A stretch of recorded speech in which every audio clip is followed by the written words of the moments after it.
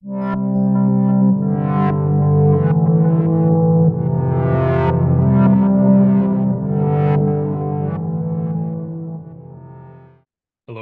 I'm Bretton, one of our MCAT tutors here at Inspira Advantage, where we help students get to medical school and other professional programs.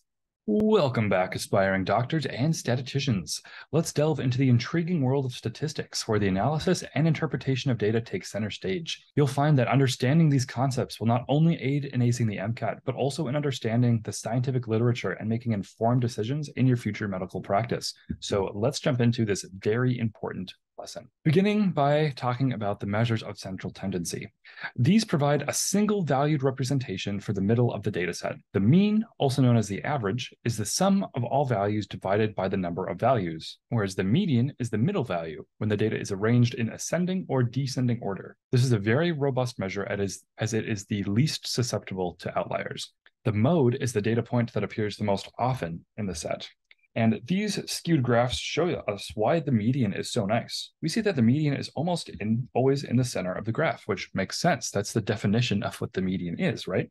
And we can see that skew kind of leaves it in the center each time, whereas the mode can be easily moved around, as can the mean. See how low the average is on a left and right skew? That doesn't actually tell us much about the data. It tells us about where the outliers are. So when we have big skews, we usually want to evaluate the median, not the mean. Let's start with a core concept here, probability. First, imagine rolling a dice. The outcome of one roll doesn't impact the outcome of the next, right? Or at least it shouldn't. These are called independent events. But let's say that you're drawing cards from a deck without replacing them. Well, the probability of drawing a certain card changes after each draw. These are known as dependent events. And what about mutually exclusive events? Picture a tossed coin. It can't be heads up and tails at the same time. It's one or the other, the superposition of the quarter. Where this becomes really important is when you're trying to calculate probability. For example, we've got independent events, as with the dice. Say, for example, you want to calculate what are the odds that you roll a 3 2 times in a row. Well, you have 6 options, right? There are 6-sided dice. So you just multiply 1/6 by 1/6, and you get your answer. It's 1/36.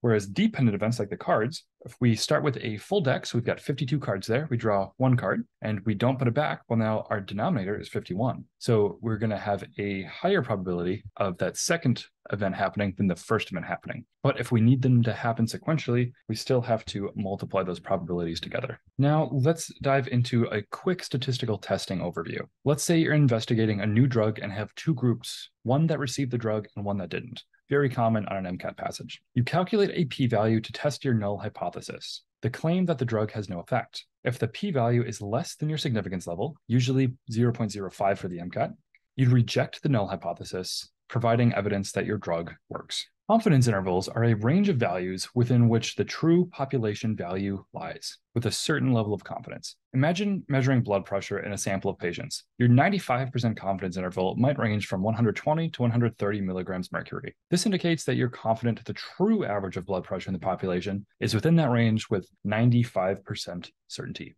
which also means there's a 5% chance that you're wrong and the mean could be way outside or on the skews or on the tails. Moving on to distributions, a normal distribution is like a bell curve of an MCAT score in the middle here.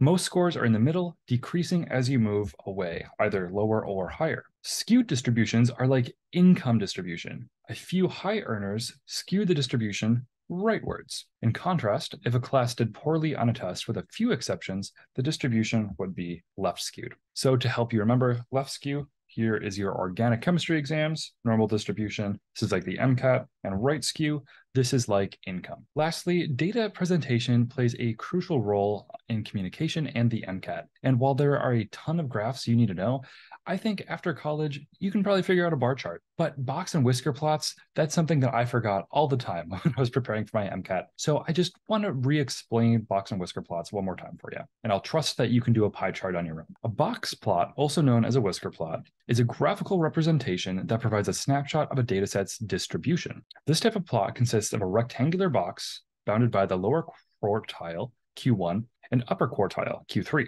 These mark the 25th and 75th percentiles of the data, respectively. The line inside the box, known as the median, marks the 50th percentile of the data. And the whiskers, these little guys, that extend out from the box represent the spread of the results of the data. or the maximum and minimum. Sometimes they can also be the smallest and largest observations within 1.5 times the interquartile range, or IQR, which is the distance between Q1 and Q3 from the box. Any data points that fall outside the whiskers are considered outliers and are often represented by individual points or asterisks. Box plots are really useful because they give a visual summary of the data's central tendency, dispersion, and skewiness all in one glance. Understanding these statistical tools and principles will give you a solid foundation for the data interpretation, an essential skill on your MCAT. Every section will benefit from this.